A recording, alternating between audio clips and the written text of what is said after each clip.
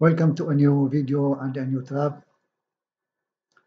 And the game started with e4, c5, the Sicilian defense, knight f3, d6, d4, cd4, knight d4, knight f6, knight c3, a6, and it looks like this is the Najdov variation.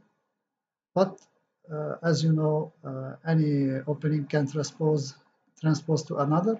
So also some variations can transpose to another variations. Bishop to e2, e6, and this is now the Scheveningen variation with bishop to e2. Castles, queen c7, f4, bishop e7, bishop e3, b5. And b5 considered as a strategical blunder. It's not good. Although if white replies with the correct move, he must struggle or fight for his advantage. So it's not like obvious win or easy win. So e5 now, this is the correct move. D takes e5, f takes e5. And now in case of queen takes e5, this is a analysis variation. Bishop to f4, queen to c5, bishop to f3, queen to c7, protecting,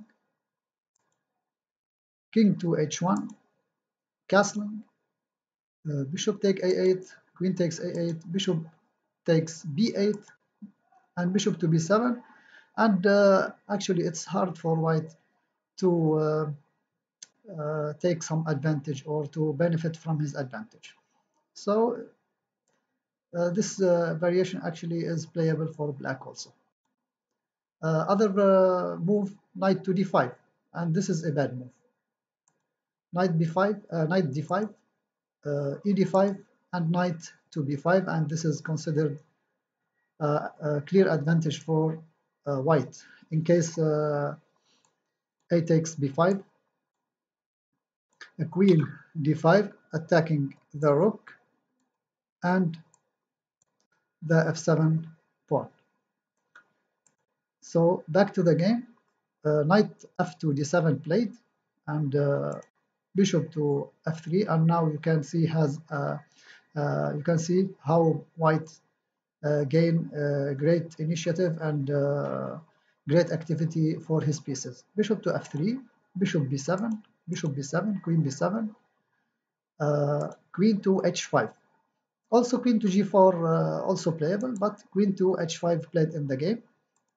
G6, and you have to be sure that if you push the pawns in front of your king, especially if the king is castled, but now the king is still in the center, and this is worse. G6, queen h6 preventing the castling, and now black what to do? Played bishop to f8 to expel the queen from h6 square, and because he wants to castle.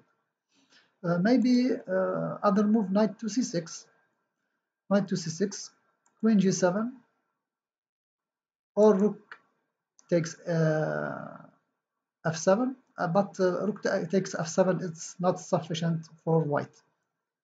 In case queen to g7,